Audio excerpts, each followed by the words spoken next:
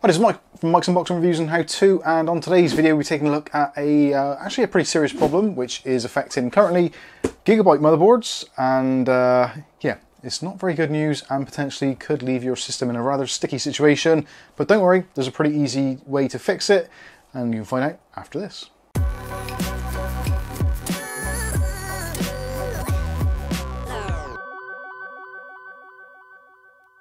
Okay, in today's video we're taking a look at the Gigabyte motherboards and the problem with WPBT.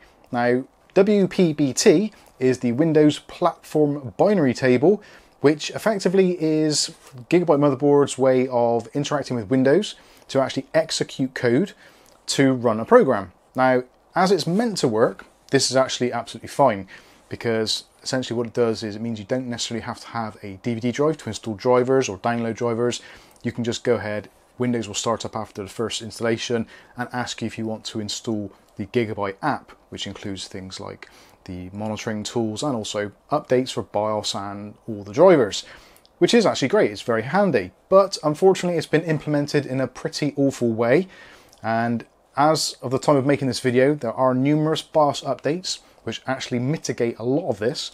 But if you're not particularly keen on doing a BIOS update, although I suggest strongly that you do a BIOS update, but if you don't want to do one, then there are ways you can actually disable the service in the BIOS, which we're going to show you how to do it today. So essentially what it does, every time that Windows reboots, is there's a small bit of code in the BIOS on the motherboard, which then runs an exe through Windows, and actually the exe is basically through a linked website. So there's actually three main websites or web addresses that communicate with Gigabyte servers, with the motherboards, etc., to download the latest updates. Now, unfortunately, at present, from what I can tell, two of those three web addresses are actually HTTP ones rather than being HTTPS, which is secure. So essentially, pretty much anyone with enough knowledge can actually kind of inject or spoof that address and inject malicious code, which leaves your machine basically kind of a zombie and potentially, yeah, could be very bad for you, especially financial records, passwords, all that kind of usual stuff.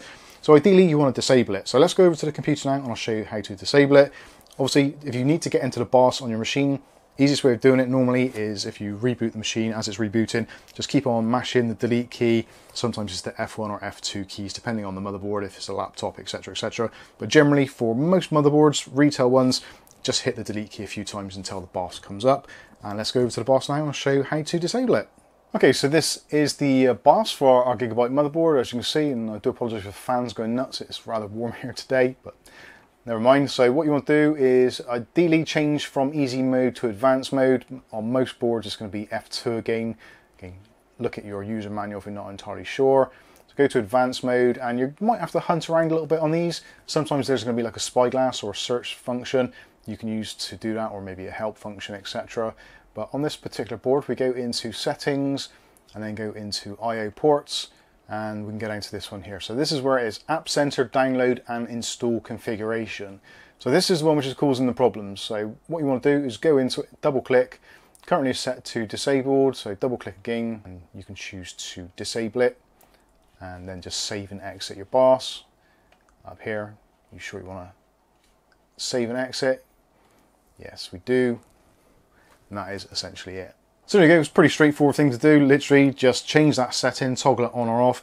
Now for those of you that are watching this video because of the nature of the thumbnail and you're thinking, that's a little bit scary, potentially it could be for you as well. Now other manufacturers such as ASUS, I'm not too sure about ASRock, but certainly MSI, also have a very similar feature built into the motherboards, which will automatically try and install MSI Center or ASUS Armory Crate, etc. So potentially, as a little bit of a safeguard, probably worth going into those individual BIOSes as well and disabling that feature just for the time being, because you know what it's like.